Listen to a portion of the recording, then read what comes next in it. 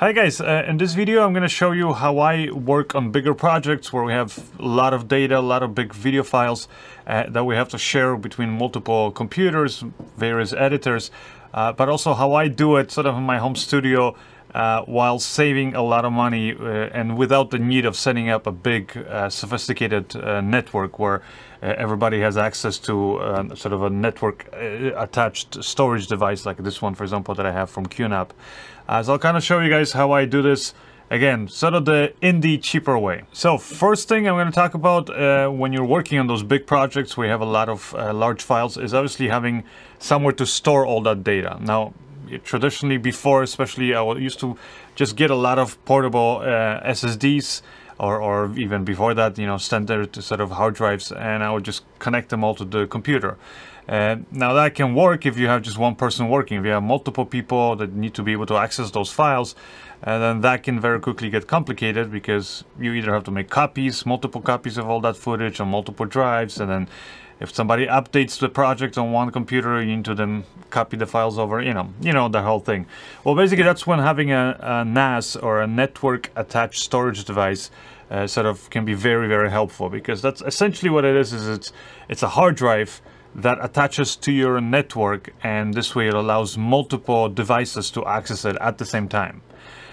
There's a bunch of these already that I reviewed previously. This is the latest one that I've sort of fell in love with and I've been using over the last year. This is from QNAP, and this one, as you can see, it has here 8 bays. And actually with my current setup right now, having these 8 hard drives, I have it set up in a RAID.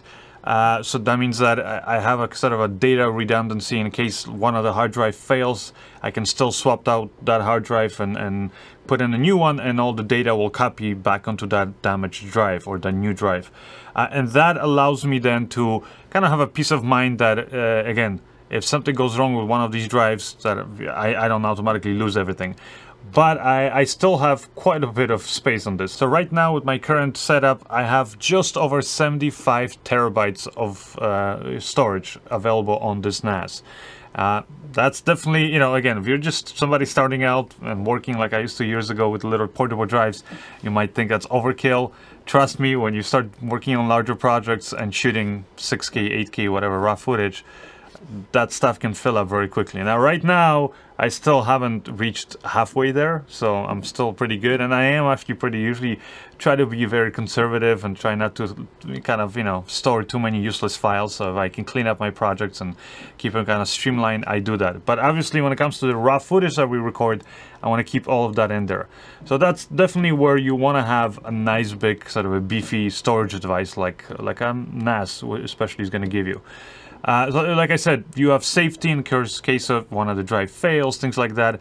And actually what I like about QNAP in general is they make it fairly easy to set up everything. They actually have like a little sticker here on the top which tells you where you go. You can connect it to your network. You go to a certain web address on your browser, and you can set up your account there, your username, all that stuff, set up your storage, what the RAID configuration you want it to be in, and sort of also set up your folders. You can create sort of shared folders that you can then access through the network, or, you know, using different devices. But once you have it all configured, I at least found myself after that that it's not so easy when it comes to actually then trying to get this to work on a budget in a small sort of a home studio like I have up here. So in my current setup right now, I have mainly 2 computers that I'm editing off of. So me and an assistant. Now sometimes I'll have, for example, like here I have with me my laptop, and I want to be able to also connect my laptop to my computer. So sometimes, for example, when I'm traveling, I'll be working on my laptop, and I want to then be able to offload, let's say, the footage onto the NAS so then everybody can access it.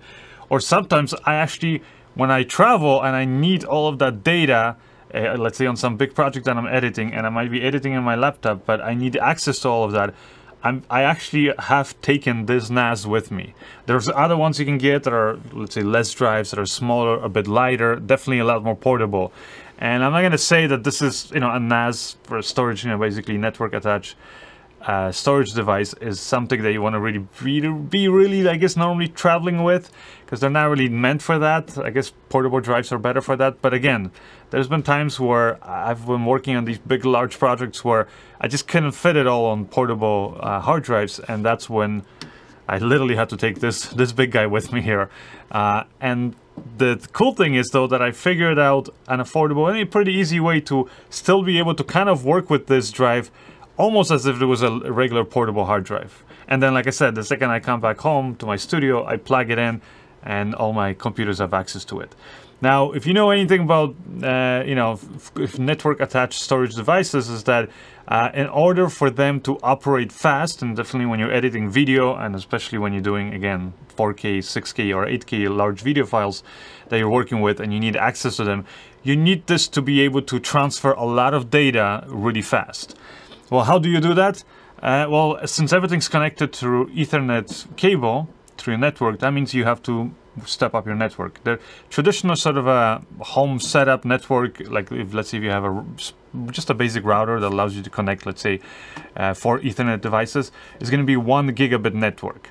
And that's, I found that, like, if you're editing 4K footage, but like stuff that's like, you know, an H.264 or even H.265 codecs, smaller files basically, you can still work with it. Now, if you have 2 people, it can start getting slower, like when you have 2 people trying to access those files at the same time, but you can generally still work. Now, once you start having, basically working with those larger raw files, 1 gigabit network is definitely not going to cut it. So you want to step that up. And really the ultimate way to go is to go and get a 10 gigabit network. Problem with that is, aside from the cost, and the cost has been coming down over the last few years, but it's still not like that cheap. Basically, you're talking about, like, just to get a switch that's a 10 gigabits basically switcher that allows you to connect multiple devices on your network. The cheapest one I found right now, I think it's like $700, but that one only has 2 connections, 2 gigabit, 10 gigabit connections. The other ones are just 1 gigabit connections. So that's the problem. And also the next problem is that they're all very loud because they heat up a lot. They have these loud fans that go on and all that stuff.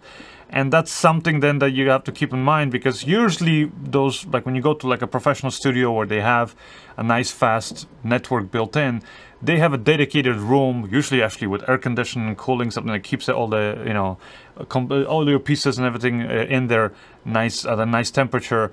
And it's closed off, so you don't hear all of that. Like, for example, here with my home studio, where I'm recording my video here, right next to me here I have my editing station. Right behind this camera I have another editing station. I can't afford to basically have this somewhere, you know, and basically make a lot of noise. So thank God that this QNAP actually, you know, network attached storage device is fairly quiet. Like right now it's on, and I don't know if you guys can hear it, but I can feel it with my hand here in the back. The fans are going, but it's actually fairly quiet. Every so on you will hear, like when the drives are turning over, you'll hear something, little sounds, but it's not like a continuous, like a noise of a fan or something, like you're gonna hear with a lot of these 10 gigabit basically network switches.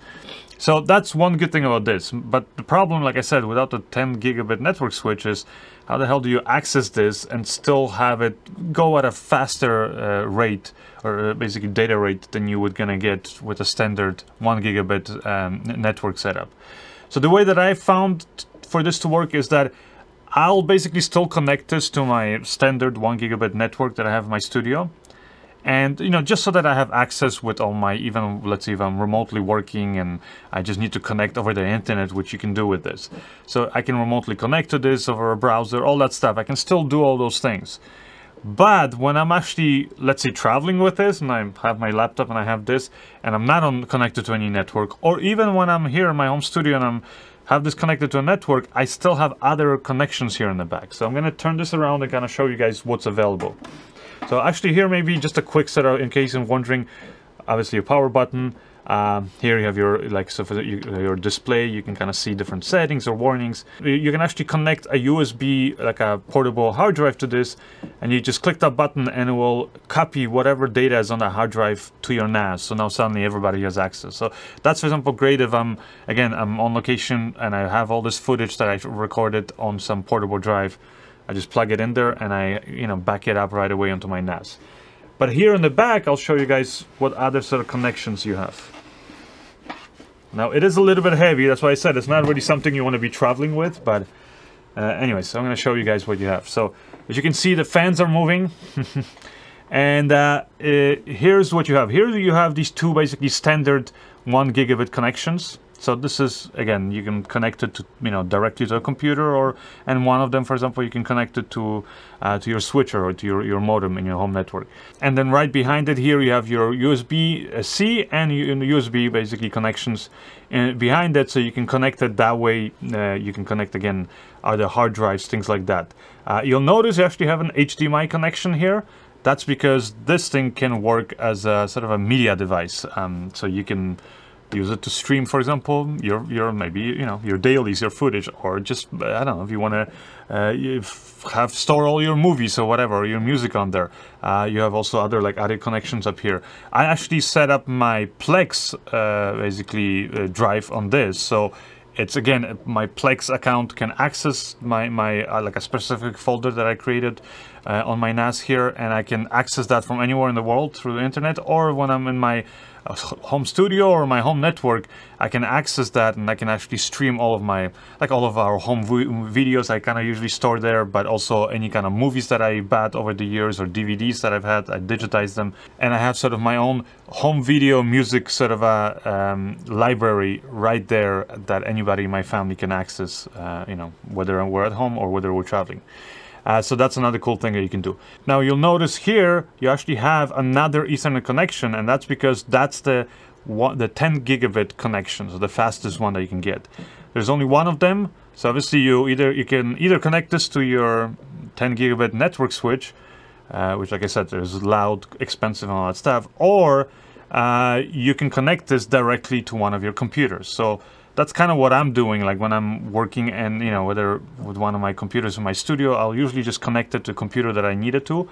But in case I need to be able to connect to two computers, well, you notice you have here on top, you have basically a card, and you actually have another expansion card that you can put in other basically things, other accessories that QNAP kind of provides. Now what this expansion card actually gives you is they look like USB-C basically connections, but they're actually Thunderbolt 3.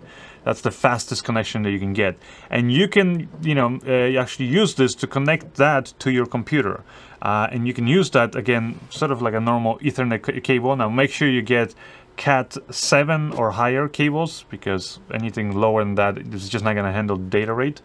But anyway, so once you have that cable, you can connect it to this, but of course this is Thunderbolt 3. So the way to do that is you can use one of these basically USB-C to Ethernet basically adapters, as you can see, and you basically plug this here in the back, and then here on this side you have your Ethernet 3 connection, and that's where you plug in your Ethernet cable. Now what if your computer, like let's say my laptop here, it's a decent MSI laptop that I use for editing, but it doesn't have 10 gigabit Ethernet connection. I mean, many of these notebooks and laptops now don't have any Ethernet connections. Mine actually happens to have the standard 1 gigabit connection, but it doesn't have 10 gigabit. Well, what do you do then? Well, if you have Thunderbolt 3, like a lot of Apple computers have, then again you can get an adapter, the Thunderbolt 3 to Ethernet, that will actually allow you to connect 10 gigabits.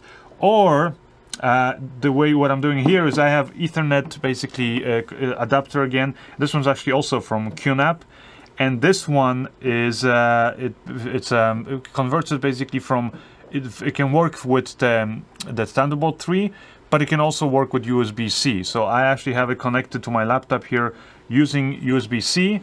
So that's what this goes to, and then here I connect my Ethernet, and that Ethernet cable is what actually goes in here into this computer right now, into this drive. So that's how my laptop right now basically kind of converts into like one cable, but using this little adapter.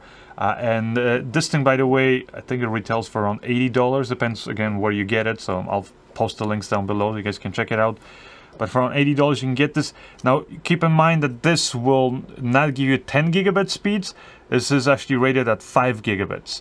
So half the speed of 10 gigabits. So ideally you'd want to still get, like, let's say a 10 gigabit network card or something that you can plug into your computer or to your PC. And that's kind of how I work on my other editing station up here, is I have a 10 gigabit network card attached there, and then I can just use the Ethernet cable directly to connect there. And then I'm using this adapter actually with the Thunderbolt 3, and I connect that to my other basically computer that I have behind my camera here that I'm editing on. So it's still getting decent speeds, better than 1 gigabit. Might not be 10 gigabit, but it's still decent. And I'll show you kind of what kind of speeds I'm getting with this. So yeah, this is one way of going with it. So with this, actually, you know, once I have this kind of connected, the way it works now is fairly easy. And again, part of it is because of the way the QNAP kind of operates. So like here on my laptop, once you connect it all, obviously you have to set up your NAS, your drives, your RAID, all that stuff, set up your account. But once you have that all set up, you can take this and connect it to any computer, like I said, using, let's say, this adapter, and then you install QFinder Pro. It's like an app that QNAP kind of gives you. And yeah, you just click here to scan, and once it finds your drive, so you can see up here I have my TAF Video NAS 1.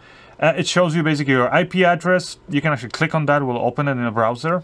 And once it's in a browser, you put in your login credentials that you've set it up your NAS with, you know, your username, your password, and you log in. Once you're actually here, like logged in, you'll see it kind of looks almost like a desktop, like an operating system. And that's kind of what I like about QNAP, is they make it really kind of visually and sort of just logically kind of the way they lay out everything is easy. So let's say if you want to set up your shared folders on this, or let's say your Plex server, all that stuff, it's pretty straightforward. Like for example, here I can access any of my drives. Like here's my main folder here where I have all my like projects and my films backed up, all that stuff. That's one of the files there. And actually, yeah, I can go, for example, here and I can add folders too. So I can on my big set, basically network here, which is called Big Antos. I can add now, let's say, a shared folder. So I can add a shared folder. I can give it a name, all that stuff, adjust all my settings, and then just click create. Once you have that, obviously, you can just access it, and I can actually, I could say click here, and I can see my folders, and I can just literally drag and drop files and, like, let's say, copy them to there. So that's great, right? I can kind of treat this as if it was like my desktop. But of course, the problem is that then in my editing software, whether it's DaVinci Resolve, Premiere, or whatever it is that you're using, I can't access those files, using a browser. It needs to actually be accessible through my, basically my folders in my computer. So on Windows, it's actually pretty easy. So in Windows Explorer, I go to basically this PC, and then here I click on the computer to map network drive.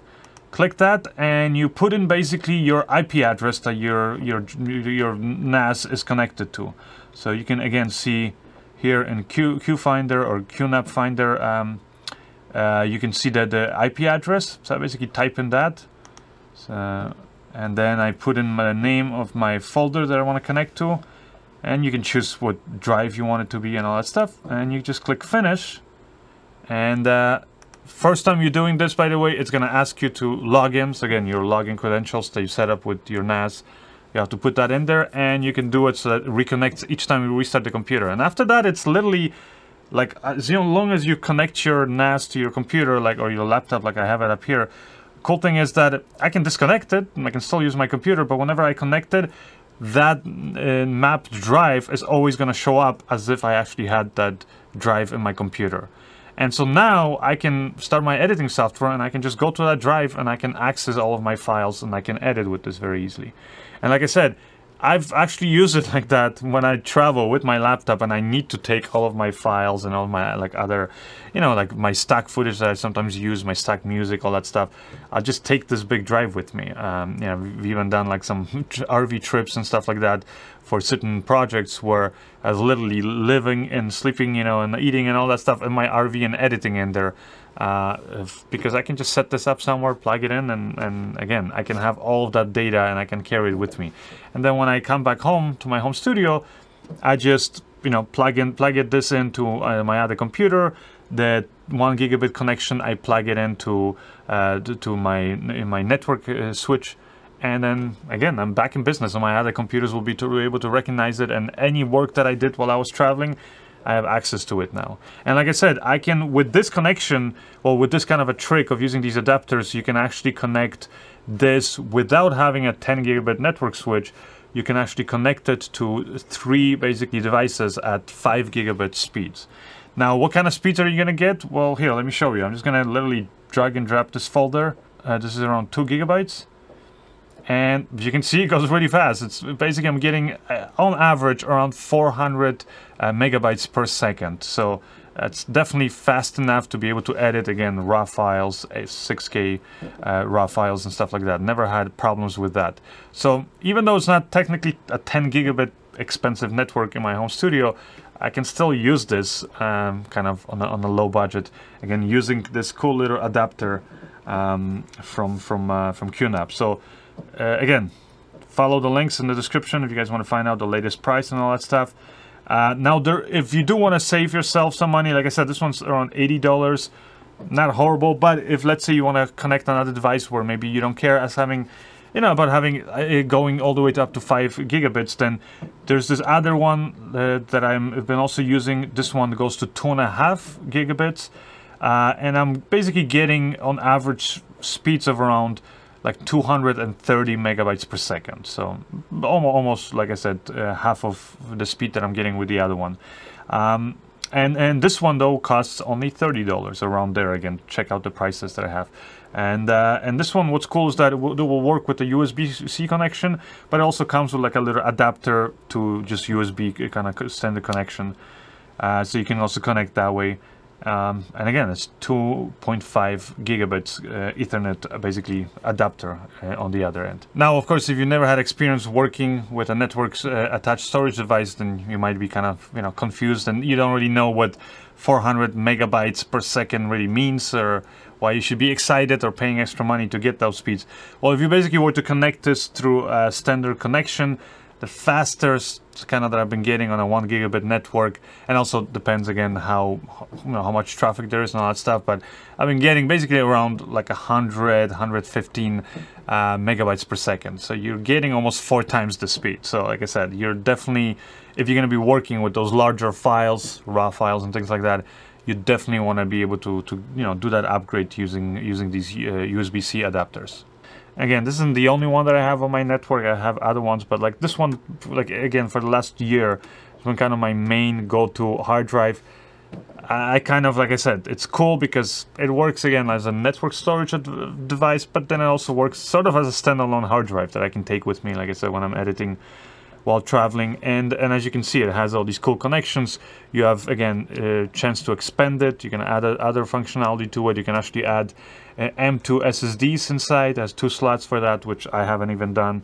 I mean, it has a lot of RAM. And the cool thing is, like, for example, when you go into the QNAP, their online software, their operating system, you can go, like, you can see, for example, I can click here my dashboard, and I can see all the details of, like, what's the temperature of my system right now, the CPU, the RPMs, like all of that stuff you can see. I can even access, further. I can click on any of the drives, and I can see, for example, how are my hard drives doing, if any of the drives are, have any kind of problems with them. Things like that. Like, those are all things you can kind of see here, monitor it. You can set up very easily, again, using their kind of operating system. You can set up automatic backups. Like I said, if you connect these other like external, portable drives, you can just automatically have it, let's say, backup every night when you go to sleep. This thing will just make copies for you, or again, offloading footage. All this cool stuff can give you notifications if you're having problems with, let's say, one of the drives. So you'll get notified, like, even through your email and things like that. It will send you an alert email and say, hey, one of your drives is whatever, running slow, or something's happening. You can't, some of the sectors have been corrupted. So then that's when you know, okay, I need to buy a new drive, replace it. And then again, like I said, if you have it configured in the right RAID configuration, which there's lots of different ways you can configure that, again, follow the instructions when you get your NAS. They're pretty easy to follow. So you can decide which basically RAID configuration you want. But yeah, once you have it done in the right RAID configuration, you can automatically back up that one drive, for example. So you have data redundancy, like all that stuff. Definitely, this is the way to go. You do not want to be like, as you're growing your business and you're working on bigger projects, you definitely do not want to be working off of like just portable hard drives or SSDs. Get yourself something like this. Now, it is an upfront cost. It's kind of basically like you're paying for another computer, But as you can see, there's a lot of functionality in this, and the fact that you can easily swap out the drives, all that stuff, it just, you know, and add other like multiple ways to connect to it, that's really kind of what makes this thing special. So definitely, again, if you guys are growing your business, looking to getting something like this, hopefully this sort of answers your questions of how I set up this whole system up here in my home studio. Of course, if you guys have any more questions, as always, leave them in the comment section below. And if you want to find out about some of the other hard drives or things like that, computers, laptops, my other camera reviews, things like that, again, all of that stuff is on my website at tomantosfilms.com. Check it out, subscribe to my newsletter if so you're staying up to date with any new posts, and that's it for this one. I'll see you guys in the next video. Bye!